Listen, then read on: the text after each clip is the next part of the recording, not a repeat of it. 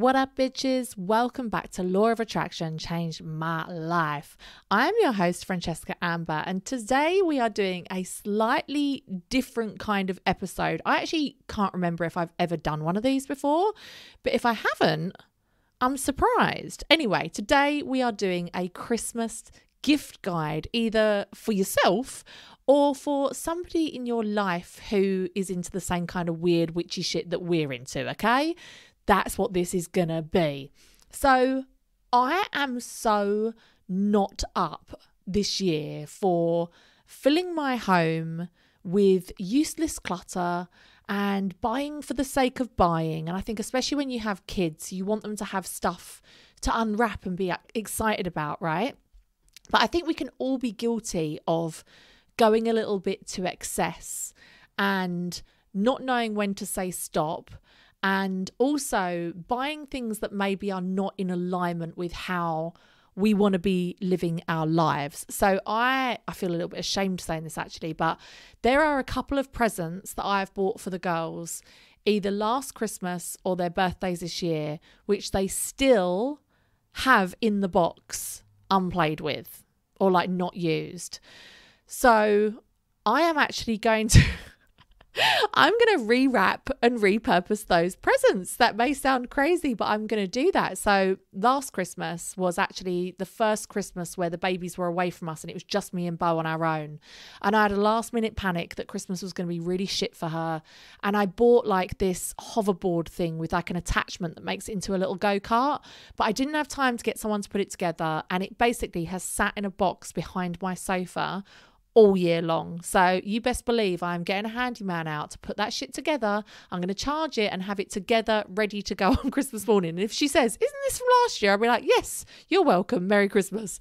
Likewise, the little babies for their birthday this year, I got them these little toy hamsters that like rolled around in a little ball.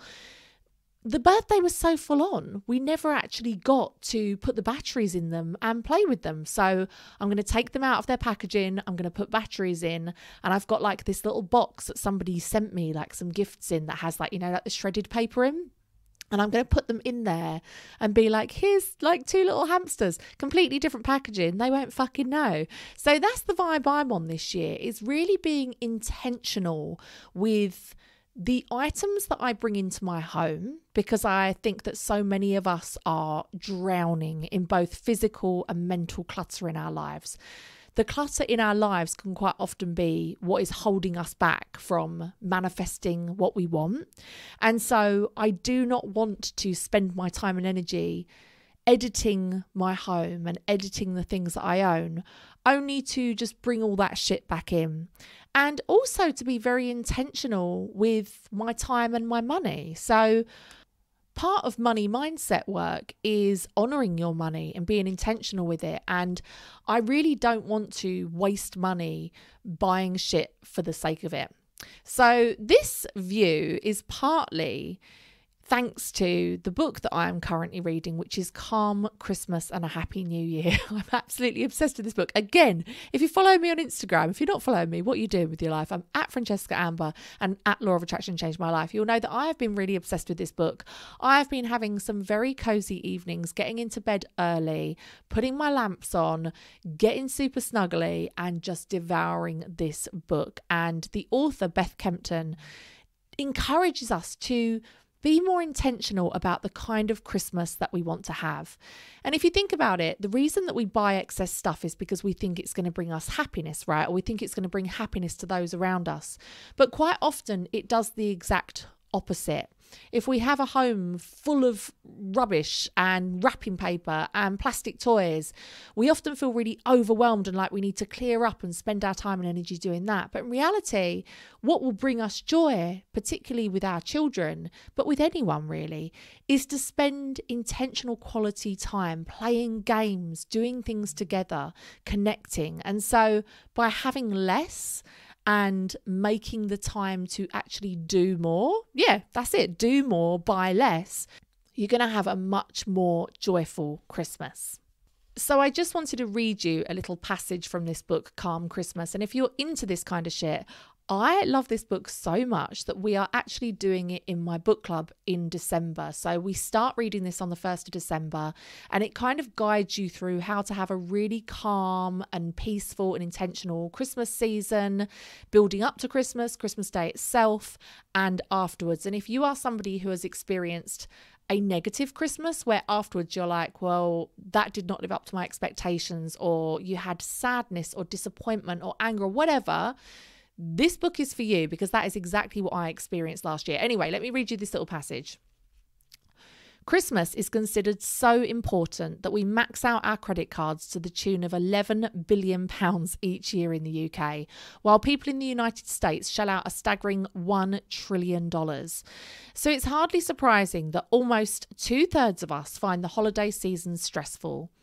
Indeed, the mental health charity Mind recently reported that 11% of people feel unable to cope at Christmas, and 28% of people struggle with the pressure of organising the perfect Christmas.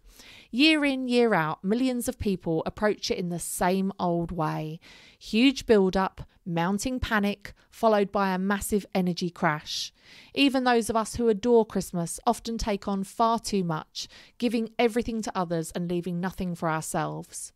Many of us are missing a vital opportunity to relax, reconnect, and be rejuvenated by this very special season, simply because of what we have come to believe about how it should be. It's time for a new kind of festive season, one that allows us to create magic and memories without sacrificing our own well-being, ushering us towards a lasting sense of serenity and contentment. So today I have curated this quite short list of items that I think would make excellent gifts, either for yourself, because yes, I am a fan of giving myself gifts. I really love that. I look forward to the gifts to myself more than I do anybody else, to be honest, or those around you. So I hope you enjoy this. And also, I just want to read you one more thing from this book before we go, right? When you're thinking about what you want to buy for people for Christmas, think about who you can edit from that list. And Beth Kempton quotes in this book this excellent video, which I'm sure you all saw a couple of years ago. It's really like doing the rounds on social media. And this was from the money saving expert Martin Lewis. Fun fact, one of my earlier crushes. And he encouraged people to stop buying gifts for anyone outside their immediate family. And this is what he said, right? Many people feel obliged to buy gifts for others that they know they won't use with money they don't have, and cause themselves stress they don't need. Giving can actually be selfish. It can misprioritise people's finances and create a financial burden. It's time for us to get off this gift-giving treadmill. I think sometimes the best gift you can give is releasing others from the obligation of having to give to you. Less pressure, less cost, less debt, and more joy. By releasing yourself from all of those unnecessary gift-giving obligations to distant relatives, children of friends, and everyone in the office, for example, you can do your bank account a big favour and give a priceless gift to a large group of people who no longer feel obligated to buy for you. Oh Lord, I am 100% on board with that. Do you know what? My childhood friends got into this thing of like buying all of each other's children presents, and I just refused to fucking get involved. I was like, nah, kids have too much shit as it is. Like, I am not getting down with that. So anyway, I hope that you can go into this festive season perhaps releasing a couple of people from your Christmas gift list, and that in turn releases them from the financial and time obligation of buying something for you. It might be the best news you've received all year. And I hope that the presents you do buy are intentional and are going to connect you and bring you closer together, which brings me on to the first item on my list. So I actually found this whilst randomly searching stuff about Hygge. Whenever I say that word, I always feel like I have to pause first. Hygge. You know what I'm saying. Hygge, the Danish art of like snuggliness, coziness. You know it about it. So there's a Hygge Game, right? And it's a little card game. You can get it from Amazon. I'm going to leave all the links for all of these items down below in the show notes. So check it out if you want to go directly to the items themselves. And I am all about this life. So I've talked a couple of times in the book club about this book that my ex-husband and I bought in LA years and years and years ago. And it's called something like 4,000 questions to get to know everyone and anyone. And I have searched for this book online. I don't know what fucking crazy bookstore we got this in, but it no longer exists online. You can't buy it. And it is the best book ever. And I still keep it in the front seat of my car for long car journeys. And Bo will quite often pick it up on a long car journey and ask me questions about my life that give me like an existential crisis. So it's a great book. And I love anything that is like a conversation starter. So recently Stephen Bartlett started, are they called the conversation cards? Is that what his new venture's called? But that shit, you can't get it for love nor money. You have to basically be on this really long waiting list. But I truly don't believe you need to wait for Stephen Bartlett's. There's already so many great versions out there. And it's great when you are gathering with a group of people that maybe you get into a bit of a stuck in a rut where, I don't know, maybe you always argue about politics with your dad, or your mum just talks about what's on fucking EastEnders. I don't know. And it can be really nice to have a couple of little conversation starters that's about stuff you wouldn't normally speak about. So the Hygge Game, cozy conversation in pleasant company game, is all about bringing people together by encouraging friends and family to share their stories and bond over discussions of the big and small things in life. The game has more than 300 thought-provoking questions designed to spark meaningful conversation and create the right atmosphere for a Hygge evening. Perfect for a night in, a small party, or a dinner with friends and family. So I picked out a couple of questions just to give you an example, because they do not show this on the Amazon listing. So the examples of questions are, what is the best motivator? Fear, money, or love? Not counting a house or car, what is the most expensive thing you have ever bought? If you could go back and relive one day in your life, what day would it be?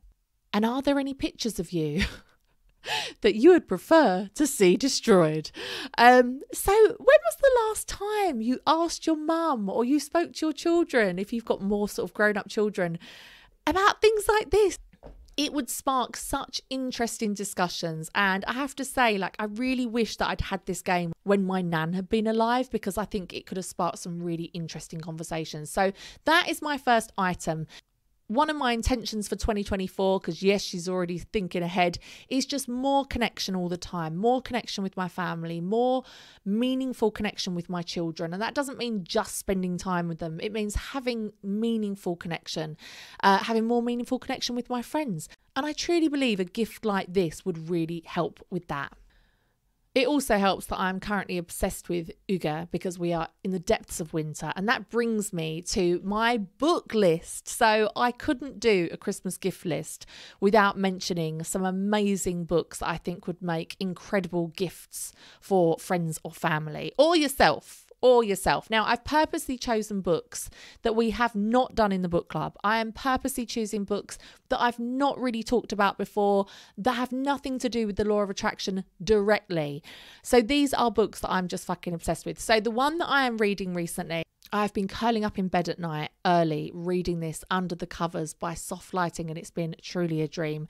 And it is called My Hygge Home, How to Make Home Your Happy Place. And this is by Mike Viking, and he has a couple of different books all about Danish ways of life. And I'm just obsessed with this book. I can't tell you how warm and cozy it makes me feel. I can't tell you how motivated it makes me feel to create spaces in my home that feel really relaxing and really inviting. It's a beautiful coffee table book. It's hardback. Check it out. The next book I have to mention, of course, is Calm Christmas, the one that I just quoted at the top of this episode. This book is so lovely and would help so many people that find the Christmas season really overwhelming, or perhaps don't even find it overwhelming, just want more from their Christmas. And like I said, we will be doing this in the book club. The next book I have to recommend is called The Women's Circle by Anushka Florence, How to Gather with Meaning, Intention and Purpose. This is another beautifully written book. I searched this out after attending my first women's circle and finding it such an incredible, magical experience that I just wanted to find out more about what women's circles were and what we could stand to gain from them. And this book was such a joy to read. So I'll just read you a little bit of the blurb. The Women's Circle is your practical guide to hosting women's circles with intention, purpose and meaning, making them a healing and empowering experience of gathering community. Seeking to remember the tradition of the women's circle, this book will help you revive and reclaim this ancient feminine practice, illustrating the benefits, healing, and magic that occurs when women gather.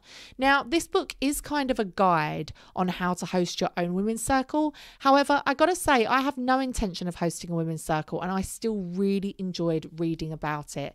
If you love reading about the history of women gathering and being witches and the red tent and all that vibe, you're gonna fucking love this. The next book on my gift list is Sacred Seasons by Kirsty Gallagher. Now, this has only recently come out, I feel like, although she's just released another book. So how's this bitch writing these books so quickly? I don't know. But this is nature-inspired rituals, wisdom, and self-care for every day of the year. This book is really designed to reconnect you with nature's rhythms to live a happier, more intentional life with sacred seasons. You'll learn about the wheel of the year and the best moments to pause and reflect and look inwards. And you know what? The more I learn about cyclical living and the seasons and the moon and everything else, the more I feel myself being pulled into it. This time last year, I had a lot going on. I moved house just before Christmas, which is one of the most stressful things you can do, right? And it was one of the first Christmases I didn't have the babies with me. And the whole period was awful. And it got so bad. I kept trying to push myself forward. And it ended up with me having a bit of a burnout or breakdown in February of last year. So you probably don't remember, but like February, March last year, I actually took a month off work and I just did nothing because I was not coping with life very well at all. And as I start to learn more about cyclical living and seasons, I find myself feeling the same right now. Like I find myself feeling not very motivated to do a lot of stuff and just wanting to be cozy and just to kind of rest. I just want to rest. And whereas in the past, and I'll admit, even now, I really try and fight against that. I'm now trying to sort of use the wisdom that is being given to me and the wisdom of the universe to sort of say, no, this is perfectly normal. In fact, this is how we are designed to be. So if you're interested in learning more about cyclical living and seasons and stuff, Sacred Seasons is a great book to really kind of ease you into that whole area. Okay, I've included a couple of coffee table books because you know people love to have coffee table books out on display. And I'm going to tell you one of my icks, okay? I'm really sorry if this is you, but this is one of my icks. I hate it when people like completely renovate their house, right? And they have like an Instagram worthy house. We all know the ones. We all know the home accounts that we're talking about. We all know and love them. And then they have coffee table books that are like Chanel, Louis Vuitton. That's my ick. I can't stand it. I've got to tell you, I can't stand it. Each to their own, but I fucking hate it. But I am a fan of having big coffee table books out where you naturally kind of sit and gather. Because I tell you what, every time I go to my sister's house, she has the same fucking books. Nushka, if you're listening to this, switch those 3 fucking books up because I want more to read. But as I'm sitting there on the sofa, I end up just picking up the same book again and again and reading it because it is so lovely just to sit and relax and have a little read. So I'm not hating on coffee table books. I'm just hating on like the Chanel and Louis Vuitton ones. Okay. So there's a great couple I'm going to suggest to you. Number 1, the Monocle Book of Gentle Living. This is a beautiful book. My friend actually put it on her stories. She was walking through Amsterdam one day and she saw it and I was like, I need that book. It is a bright orange canvas bound book. It looks beautiful and the inside is just as wonderful. It's got loads of tips and stories on how to live slower and be more intentional. And I'm all about that life. And my second coffee table book recommendations are the Soho House collection. So they actually have a little collection of these of 3. The first is Eat, Drink, Nap, Bringing the House Home. The next is City, Country, Coast, Our House, Your Home. And the final one is Morning, Noon and Night, A Way of Living. These are all, again, beautifully presented, different coloured, canvas covered books. And they're just really aesthetically pleasing for your coffee table. So check those out. I'll leave all the links below. Now, I couldn't do a Christmas gift guide without mentioning my own products, could I? Truly. So I actually have something rather special for you, and this is only available to people that have listened to this episode. So I am going to offer you guys a huge 50%, yes, 50% half price off of all necklaces and all planners on my website, because I'm looking at how I want to take my life and my business forward in 2024. And whenever you're looking to manifest anything, you first need to look at what you can edit from your life, what you can release from your life. Because if we're constantly just adding new things but not releasing anything, we're going to get dragged down. We're going to sink to the bottom of the proverbial lake. And so to move forward in life, we really need to cut the ties of the things that are holding us back. And for me, something that I consciously want to release is my physical products. Now, this may sound crazy because they sell really well. I have a whole warehouse that deals with this. I have people that send this stuff out on a daily basis. I have so many amazing happy customers that are wearing their gratitude necklaces every day and that swear by the planners. And that's all great. But one reason is environmental. I kind of would like to just have an entirely digital platform where I'm not responsible for packaging or things being shipped around the world. And another thing is it does take up space. Despite the fact that I don't physically do it, it's now outsourced to a warehouse and people deal with it. It still takes up space in my heart and my mind. I still know it's there. I know it's still something that I'm responsible for. And so it is with great sadness that I tell you that from January, we will no longer be selling any physical products. The planners, the necklaces, they're gone. They ain't coming back. The only place you will ever be able to purchase them in the future is when I do live events and live retreats or whatever. Then I will take some with me, but I will not be selling them on my website anymore. So if you want to get the daily or weekly planners, which quite honestly have changed my fucking life, then now is your time to get them because they are 50% off. Now, you don't need to worry about me because I've got a stock of these in my house, so I'm good. I'm going to be fine for at least the next 10 years. But if you only have one to your name, you better get some more because they will be gone before you know it. The necklaces, absolutely massive fan of these. I have been wearing gratitude necklaces ever since the day that I invented them. And I came up with the idea, about 4 years ago now. And what started off as one gold necklace that said thankful has now grown into a huge collection of more than 6 affirmations in silver, gold and rose gold and many different designs. So out of all the ones there, I'm sure you'll find one that you love. And this might be your chance to grab a little piece of Law of Attraction Changed My Life history, because this was the first thing that I ever really sold. This is the first thing that started to get me a little bit of money in after the old pandemic. So get one before they go. Again, a massive 50% off. Do you know, we don't even do 50% off on Black Friday. And I don't want you to tell anyone else about this. This is just for the listeners of the pod. I'm not going to advertise this on my social media. I'm not going to put it anywhere. This is just for pod listeners. So necklaces, planners, get them before they go. Now, speaking of necklaces, I got a beautiful necklace recently from a lovely website called Moon Magic, and they do beautiful high-end jewelry. It's not the cheapest. It's very good quality that incorporates crystals and gemstones into them. So they do your zodiac, like your star constellation for whatever star sign you are. And again, they do these in silver, gold and rose gold.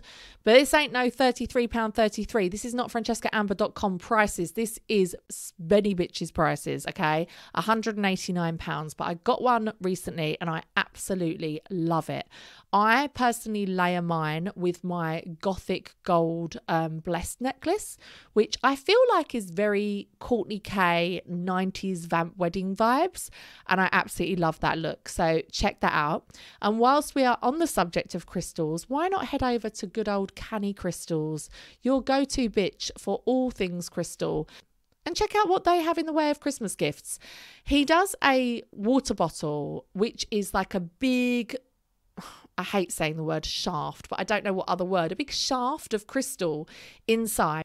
I got a rose quartz one, and you fill it up with water and your water is literally like fucking energized and rebalanced by the fucking crystal. What more could you want? And it's all glass as well, no plastic. So I personally think that would make an amazing present. And finally, I've just written a note here for something you could give the children in your life, something you could give them that would encourage more sort of connection and quality time together rather than just giving them a load of plastic shit.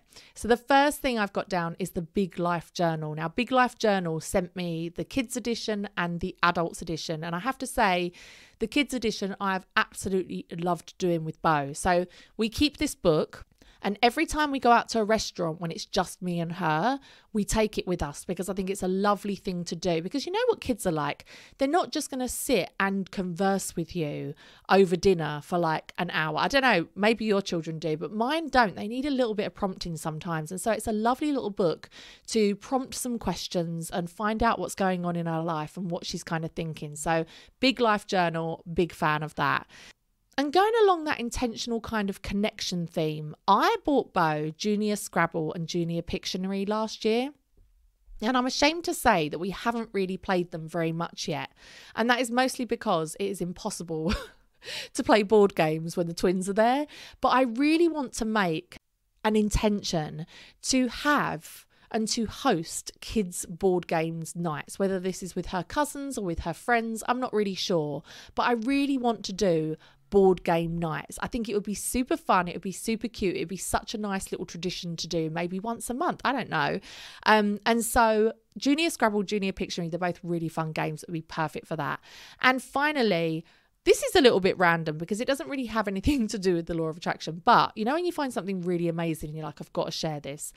For Bo's birthday, I bought her a grabber machine, you know, like a claw machine, because she is obsessed with them. She's like a goddamn magpie. If she sees one of those at like a beach resort or something, she is straight over there trying to put my money in to try and win some piece of tat.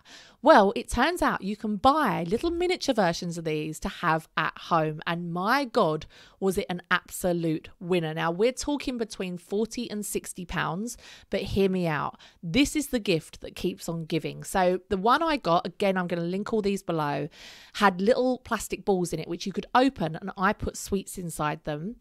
And they had like these little soft toys as well, which they could pick up. My girls played with that non-stop for the whole of Bo's birthday. It's the one toy that they played with all day long. And anytime that we actually plug it in and put all the things back in and you put the little coin in, they absolutely fucking love it. Now, going along this theme of like repurposing things for Christmas and reusing things and giving things a new lease of life rather than just endlessly consuming new stuff, I'm going to get some chocolate coins and I'm going to get some little Christmas surprises and I'm going to stock up that little claw machine, plug it in and have it all ready to go where their Christmas presents are on Christmas morning. I think sometimes we look for things that are going to look really impressive when they first walk down the stairs and see their presents, and things that they'll feel instantly like really excited about. And that can cause us to buy stuff that is just shit, really, that is not going to stand the test of time and that is just going to clutter up our homes.